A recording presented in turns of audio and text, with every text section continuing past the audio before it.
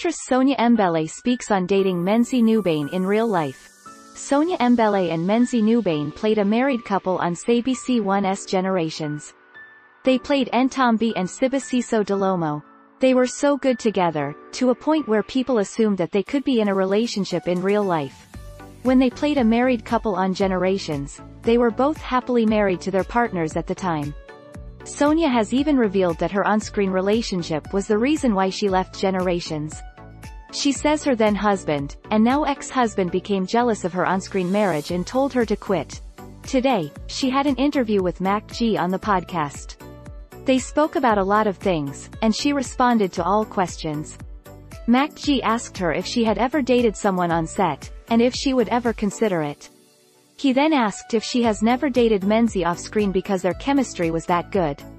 She said they never dated, and they respected each other so much, and wouldn't even call each other after shooting.